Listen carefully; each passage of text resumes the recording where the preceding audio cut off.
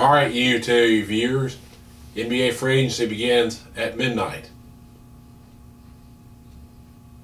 Or midnight Eastern, 11 Central Time. So for you time zone, wanting to know people, so I thought I'd tell you where I thought some of the major players would go.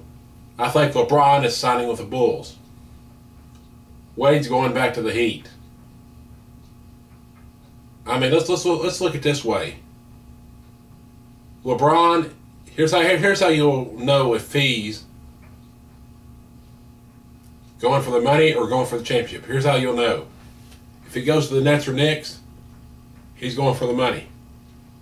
If he goes to the Heat or the Bulls, he's going for a championship.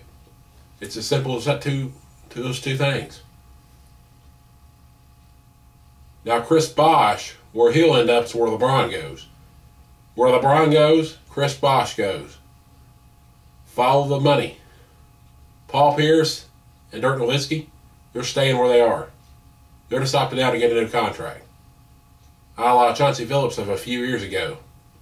That's all they're doing, trying to get more money.